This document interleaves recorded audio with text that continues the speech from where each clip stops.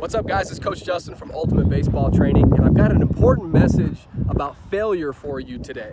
So whether you're a pitcher and you just gave up a walk-off home run, or whether you're a hitter and you just struck out with the bases loaded, or maybe you're in school and you do poorly on a test, or maybe you tried out for a team and unfortunately you got cut, you didn't make that team. Look, nobody likes failure and none of us want to fail. But that being said, there's a couple things you need to understand about failure that I think are really, really important. So that's what I want to cover with you today. 3 things, okay?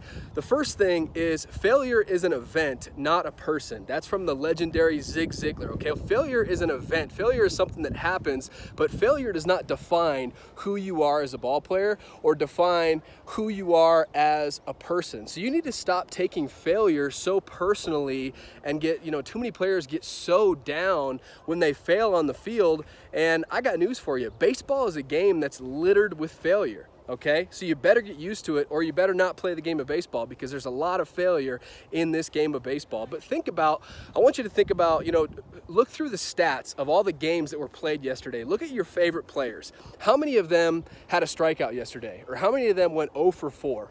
How many pitchers walked a hitter or gave up a walk-off base hitter or gave up a home run last night? How many of your favorite teams lost yesterday? And what you'll understand when you look at that is the best players on the planet, they fail constantly. They fail all the time. And so you're gonna fail in this game of baseball, and that doesn't make you a failure. That just means you failed. Michael Jordan, is he a failure because he got cut from his high school basketball team his sophomore year because they thought he was too small? Is he a failure? No, he wasn't a failure. He just failed in that moment. He failed to make the team. But he's definitely not a failure as a person, and he's certainly not a failure as a basketball player, right? He just failed in that moment. So there's a lot of failure in baseball, a lot of failure in life, so you better get used to it. So that's the first thing. Don't take failure so personally. Failure is an event. It's something that happens. It's not who you are as a person. Okay, next thing about failure. Thing number 2, failure gives you an opportunity to learn and get better. It gives you an opportunity. Notice I didn't say failure makes you better, because it doesn't, okay? Failure gives you an opportunity to learn and improve, and it gives you a choice, okay? And really you've got 3 choices, all right? Number 1, what do bad players do? Bad players who never live up to their full potential, they never learn from their mistakes. Okay, bad players don't learn from their mistakes, so they never improve. They just continue to make the same mistake over and over and over again. They swing at a curveball in the dirt. They never learn what that pitch looks like. They never make any improvements. They never learn from their mistakes. That's bad players, okay? Your average players that are pretty good, players that make steady progress, they learn from their mistakes, okay? So they might swing at that curveball in the dirt. They might fail this time, but then they might learn from that and improve their skills moving forward and not make the same mistake twice, or not make it very many times, okay? So good players, average players, they learn from their mistakes. What makes the best players different, what the greatest players on the planet do, the greatest players not only learn from their own mistakes, but they learn from their mistakes of others, all right? So think about Mike Trout.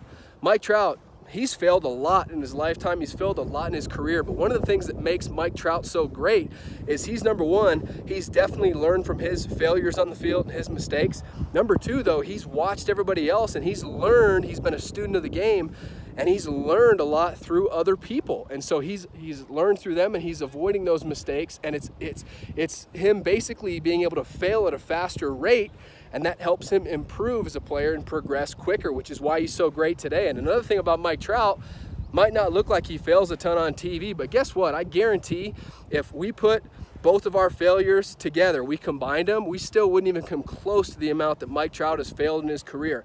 He's failed over and over and over and over and over again. He's learned from his failure. He's learned from other people's failure.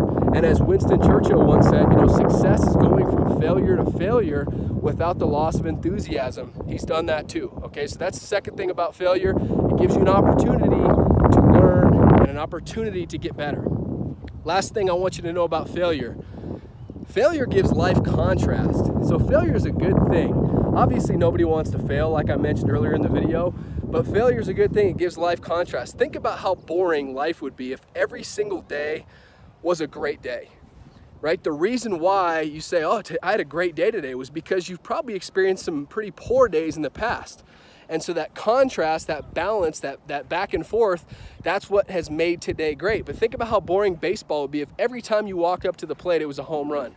How fun would that be? I mean, it sounds fun it'd be fun for a couple days, right? But how fun realistically would that be? Or if your life every day was just awesome and you never experienced any challenges or anything like that, would you really feel like it was a great life? Would you really feel that you're fulfilled? Of course not, bro.